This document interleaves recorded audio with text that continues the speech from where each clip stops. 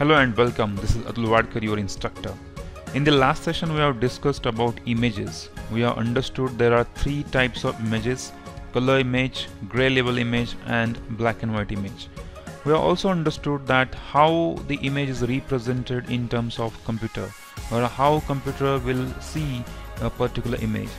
Now we have understood that image is nothing but the matrix in terms of computer programming, and if it is a color image, then it is three-dimensional array or the matrix having red, green and blue plane, and also height and width. So this time we are going to understand the complete architecture of CNN algorithm or convolutional neural networks, and we'll study each and every layer or every single block in CNN algorithm. We'll also study how this algorithm can be used to classify the images or to recognize images such as lung cancer detection or brain tumor detection, or even you can classify the emotion and faces, or even fruit classification can be done using CNN algorithm. So we'll start with the architecture of CNN. So this is how the CNN algorithms architecture will look like. So if you clearly see here, there are two major stages. Now the number one stage is feature extraction or feature learning, and the another layer is classification stage of this algorithm. So basically when I talk about the CNN or convolutional neural network, it has got two stages. Now stage number one is feature extraction and the second stage is classification. So firstly we'll extract some features from the image, and after that we are going to classify that image, or we are going to recognize that image. For example, if you have to recognize the faces, so instead of storing the faces into the database or matching one face image with another face, what we are going to do, we are going to extract some features from that image. Once we have features, now we'll match feature with another features or feature database, and after that we can classify that particular image. So coming back to the feature learning, there are three different layers or stages are important. Number one is convolution layer. So here you can see here, and the second one is ReLU, and the third one is pooling. Now again we have repeated convolution, ReLU and pooling, so you can repeat for number of times as well. But the on the larger scale there are only three different stages: the convolution layer, then ReLU layer and pooling layer. And as far as the classification stage is concerned, the flattening layer or flattened layer is there, and finally there is fully connected neural network, and after that there is softmax layer is there. So these three layers at the feature extraction and these three layers at the classification combines together becomes this convolutional neural network.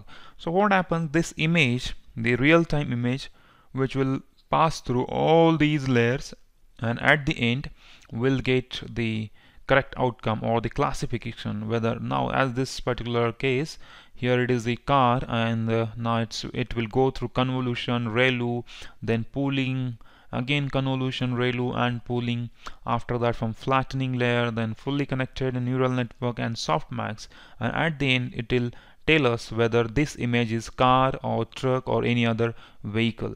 So this is how the complete flow is going to happen, and this is on the larger scale. This is how the CNN architecture will look like. Now we'll understand each and everything in detail.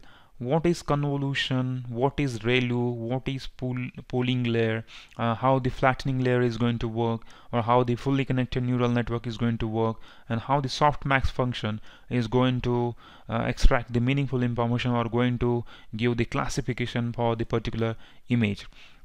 Now let us understand the very first layer, which is convolution layer. Now convolution is the mathematical function, and it is used to extract features from the input image. Now whenever I talk about the image recognition or image classification, we do not compare two different images. In actual recognition problem or in actual classification problem, we do not compare the two images, or we do not match image with image. What we do, we store the features of that image, and based on that features we take judgment.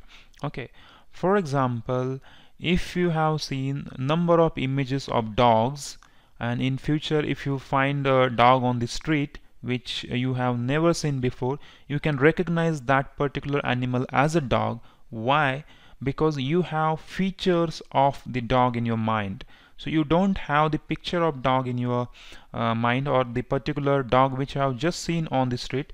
This is for the first time you're watching that dog, but still you can remember, or you can classify that this particular animal is a dog, because you have stored features of dog in your mind. Now what can be the features of dog? Maybe the dog is barking, that is the feature. Now the size of dog can be the feature, or even the color of the dog, or eyes or ears or nose. This can be the feature. So there can be n number of size, shape, color, such kind of features can be there for to recognize some object or classify some image. So here I am talking about convolution features, not the color and other things, but convolution preserves the relationship between pixels by learning image features using small square of input data. So basically it's a mathematical operation which is happening between two different metrics, or on two different values, and after that it's going to extract, or it will give some features. So after convolution, whatever we'll get, that will be the features from the input image. For example, there is an input image having dimension h, w and d. So this is height, width, and this is the third dimension or the plane of this image. As it is RGB image or color image, it will be a three-dimensional image. Now I am going to take convolution of this image with the filter matrix. Now the filter matrix is a small matrix and having dimensions fh, fw and d. So this is filter width and filter height and the dimension of this. And after having the convolution, I'll get a different matrix, new matrix. Now this new matrix will be called as features of input image. Now for example, this is the image of car. Now we are doing convolution with some filter matrix, and now we are getting a different matrix. Now this different matrix is nothing but features of this car image. So this is how we'll extract the feature. Now coming back to the convolution. Now basically convolution is multiplication in frequency domain. So if I convert this image to frequency domain, and if again I convert this filter matrix to frequency domain, now simply taking the multiplication of that frequency domain components, I'll get the convolution. In terms of time domain, the convolution operation is quite complicated or complex, but in terms of frequency domain, convolution is nothing but simple multiplication. It's a mathematical operator. After having the convolution with the filter matrix, we'll get and new matrix, and now this new matrix now will be called as the feature vector or feature matrix, and its dimensions will be h minus this fh plus 1 and w minus fw plus 1. This will be the dimensions of this new matrix. And now the convolution operator is used to extract the features from input image. So this larger is the input image, maybe the image of dog, cat, or any other, maybe the face of particular person, and that is convolved with this convolution matrix or the filter matrix.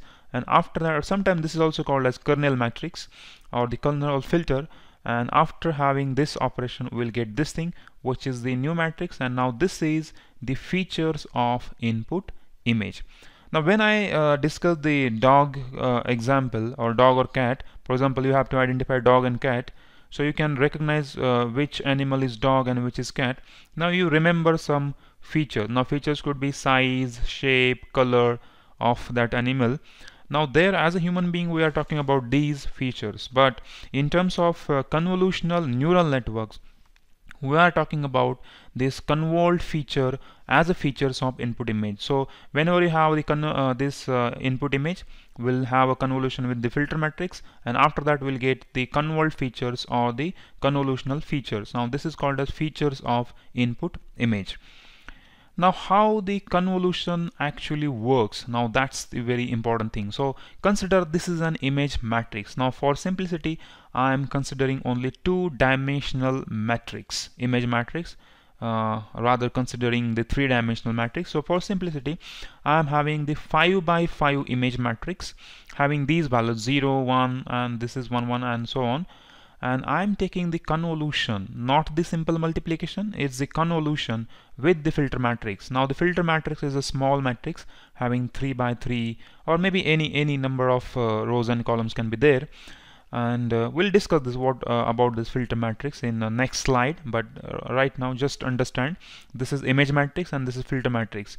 Now how to have a convolution of these two things. Now this is original image. Now this can be the image of face, or it can be a dog image, cat image, that we have to identify. So the filter matrix is firstly placed at this location. Now you can see here. So initially it is placed here, and then the multiplication is calculated and that value is taken forward, and then it is shifted towards the right. So this is how, now at this particular point you can see here that the multiplication is happening, and the addition of all the values is taken forward, and now this will become the next matrix, and this is called as convol feature matrix. So this is how the filter matrix we are going to place over the image matrix, and we are going to take a multiplication and the addition of all the terms, and that will be carried forward as a feature value or convol feature, and finally we'll get this pink colored matrix. Now this is called as features of input image. So we'll have this image and we'll calculate features of this image like this. This is very small matrix, and based on these features we are going to take judgment, or we are going to classify our image, whether it's dog or cat, and we are going to learn, or we are going to train our neural network based on these features. Now coming back to the filter matrix or kernel matrix, so we know that this image could be anything. It can be the face, or it can be a dog, cat, or any other, even the different emotion faces or something like that, or even different fruit image. But what about this kernel matrix? What is this matrix? Now here it is, there are some fixed kernel matrix are available here. So this is identity matrix having, this is the combination age detection filter matrix. There are these kind of this thing, and once it is operated on some image, the result or the feature will look like this. In this case the feature is going to look like this thing. So there are different edge detection filter matrix. The sharpen matrix will make this image like this, the blur will make like this, and even the Gaussian blur is going to make your image like this. So this is how the convolution is going to work with some filter matrix. Now the filter matrix is the constant matrix, or is the fixed matrix, or the kernel matrix, which is going to operate on the image, and it's going to actually extract some features from the image. So this matrix will have the convolution with this matrix and will get some features. Now coming back to the next stage of the convolution.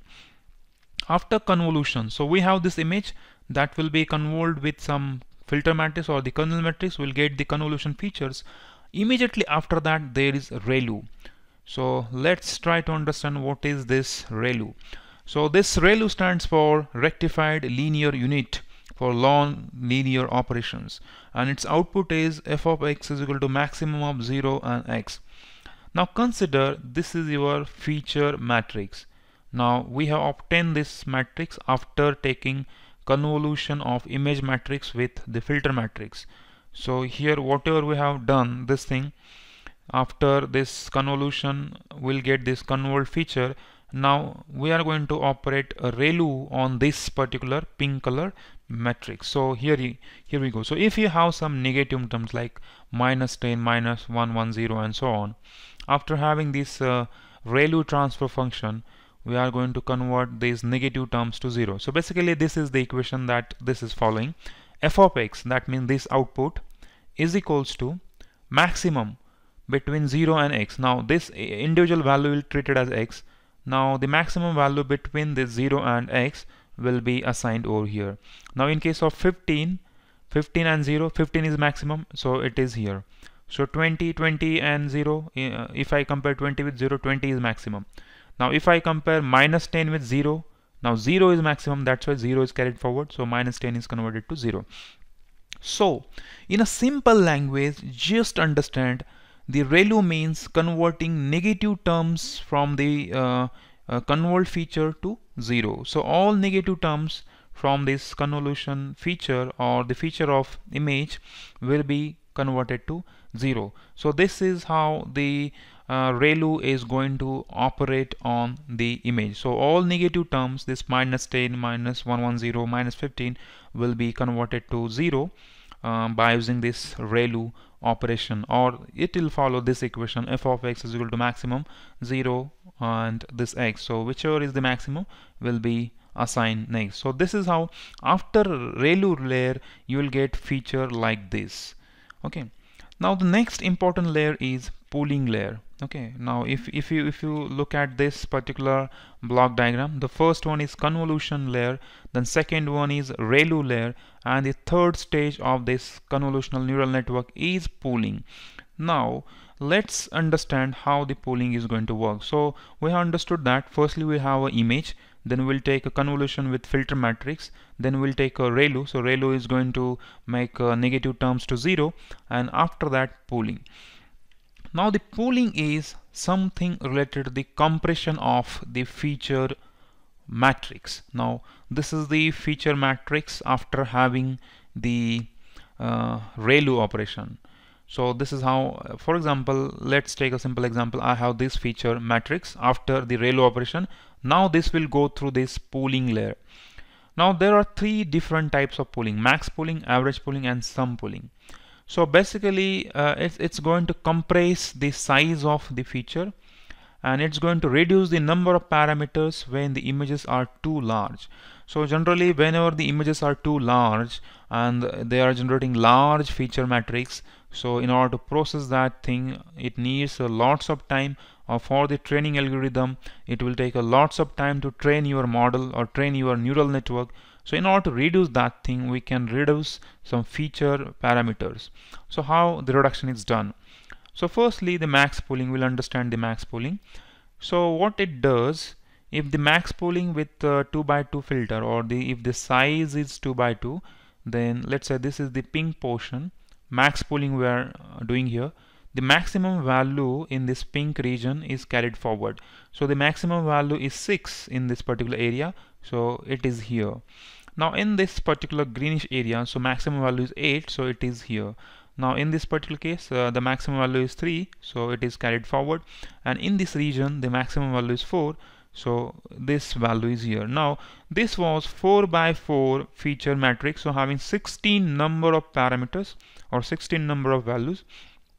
Now it is converted to 2x2 only, so 4.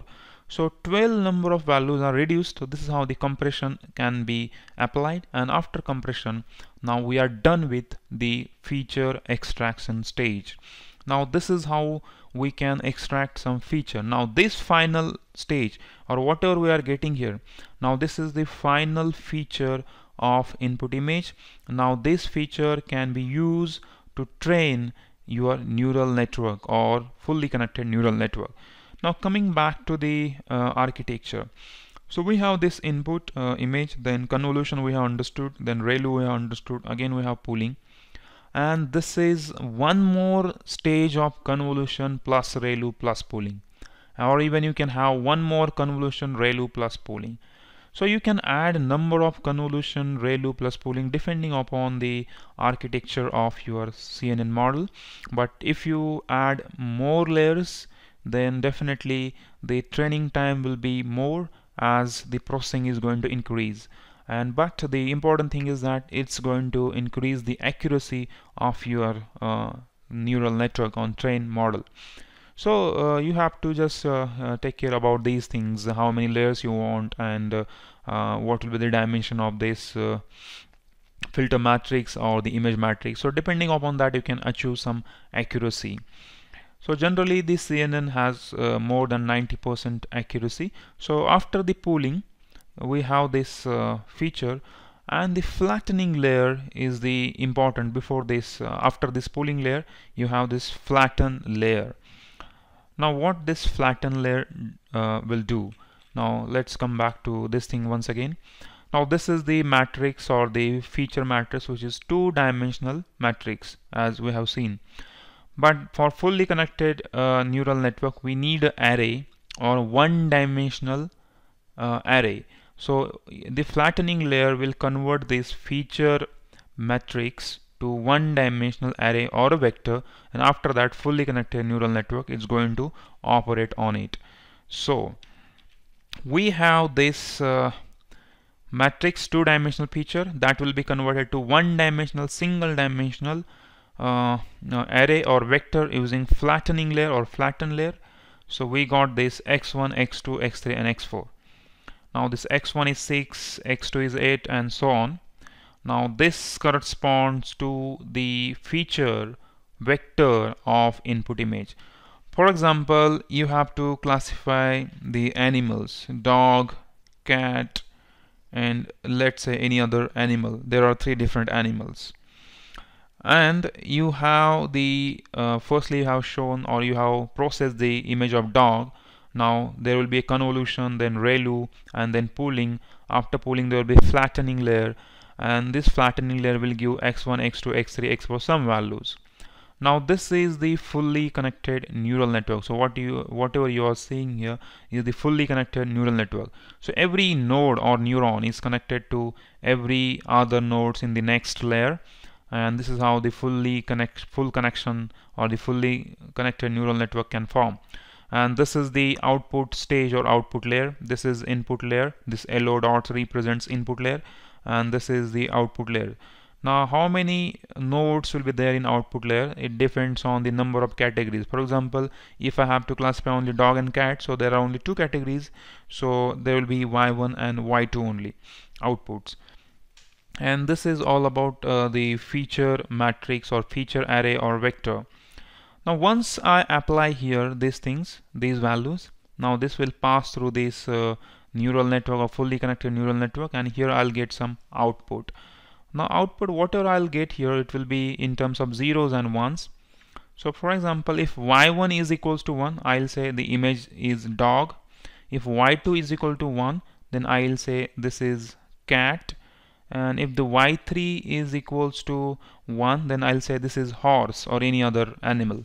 Okay, or maybe horse, I'm going to classify that.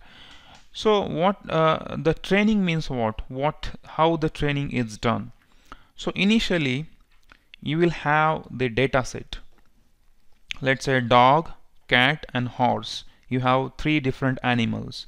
So you will have lots of images of dog, lots of images of cat, and lots of images of horse.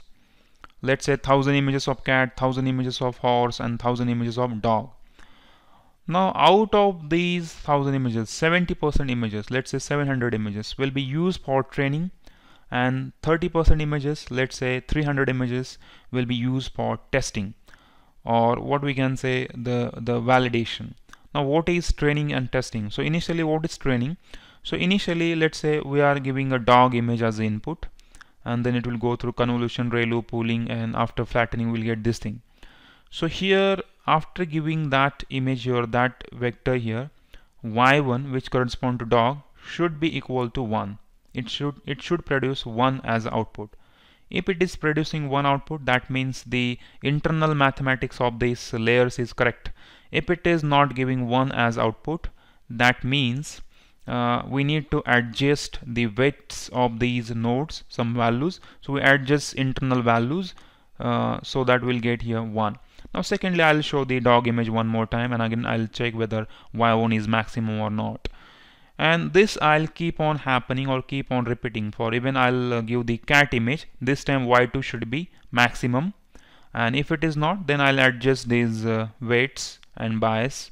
So there are weights and bias associated with all the nodes, and basically it's a complex mathematics and mathematical equations that we have to modify or adjust. If it is for cat, if the y is maximum, that means the internal mathematics is correct. If it is not, then we have to make changes in the mathematics. We have to adjust some values inside this, and this process is nothing but the training process. So initially we train our model or we train our network that this is the dog image, this is the cat image, and this is the image of horse.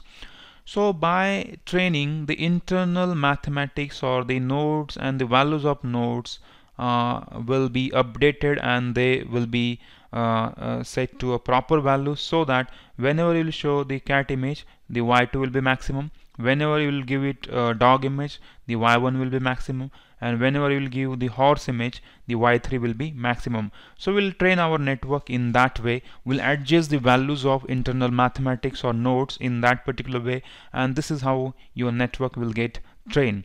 Now once it is trained, you can find out the training accuracy and training loss, so how much accurately it is making judgment on the training dataset. And now the 30% images which you have reserved for testing or validation, what will you will give that images also which this has never seen, and again it will check the accuracy of this thing. So we'll give 70% images which the network has already seen, will calculate its accuracy and loss. After that, we'll show some images which this network has never seen before, which is that 30% images, which is that testing images. So we'll again check the accuracy of this network. If it gives a better accuracy even for the testing data or the test images or that 30% images, that means your network is properly trained. Now it can recognize any other image which this network has never seen before. If you give let's say any random image from the Google, which is the image of cat, definitely you will get y2 maximum depending upon the accuracy of your network. If your accuracy of your network is 90%, that means there are 90% chances that whenever you will give cat image, the y2 will be maximum. Whenever you give dog image, y1 will be maximum, and whenever you give horse image, y3 will be maximum. So this is how we'll train our network. Now this network is capable of recognizing any image which is randomly given to it. So there are basically two different approaches which we follow for this training. The one is transfer learning, and another one is learning from scratch. So whatever we have discussed is the learning from scratch. For example, you have to identify the vehicles, then whether it's a car, truck, or bicycle. So initially you go do like this, then there is convolution, then there is ReLU pooling, and then you just calculate some values, and then there are y1, y2. So this 95% and 3% and so on, these are values of y1, y2, y3 and so on. So if y1 is 95% or it is 0.95, that means it is very much close to 1 and it is maximum. So this image is of car, like this. So this is how you can actually train your model. So this is called as learning from the scratch. So you take a data set and you train all the layers and extract some features, and after that we can classify that thing.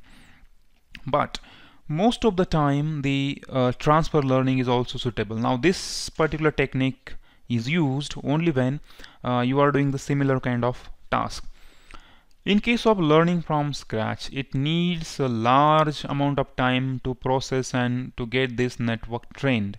Mostly we need a GPU, graphical processing units, CPU. On CPU your system will run very slow. It will take a large amount of time to train your network, and even some hours or even days can be required to train your network.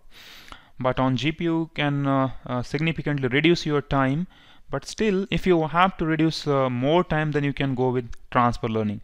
For example, a network which is already trained to recognize the animals, cat, dog, or any other thing, can be used. Some layers or some training can be used, or most of the part of that network can be used to classify the vehicles. So now these two problems are similar. Now first problem is classification of the animals, and the second problem statement is classification of vehicles. So technically these two things are similar in terms of process flow, but obviously there is difference in terms of the application or the images which you are classifying, but technically they are doing the same job. So that network or that parameters of that network can be used to classify the vehicles. Even with the network which is already trained for classification of animals can be used to classify some vehicles. So here what happens, so we use some pre-trained models, and then we do some fine-tuning of your network for our new data set, and now this will be possible to recognize some images. For example, this particular network is already trained to recognize car, truck, bicycle, and so on, number of vehicles, let's say 10 number of vehicles, and I want to recognize only 2 different vehicles. So what I'll take this particular network, most of the layers from this particular network, most of the parameters from this particular network. Now I'll transfer the learning of this network to here, and I'll just fine tune this network for new data set and just for these 2 categories. Now this is called a transfer learning. So now this is very much suitable in terms whenever you can have this possibility. Now this will significantly reduce your processing time, and it will train your network more fastly, and now you can recognize your objects like this. So in order to summarize all your activities from our previous diagrams and from other things, so initially, for example, you have this image, then we have this convolution plus ReLU, then we get this feature matrix, then after pooling we can compress the size of this feature, we can reduce the dimensions of, so that the processing will be faster. And then again you can have the convolution plus ReLU, and so on. Again you can have convolution plus ReLU, then you get these feature vectors or feature matrix. Then inside the fully connected neural network we adjust the weights values or that internal mathematics to fit our job. And now we have these output layers like boat, house, tree, and cat. Now this particular image is the image of tree, for example. So here we'll get some values. For this y1 we are getting 0.04, for house you are getting 0.05, for tree you are getting 0.9, and for cat you are getting 0.1. So in this case, this tree, this particular is getting maximum, so that means this is the image of tree. And if you give here cat image, then this cat output will be maximum.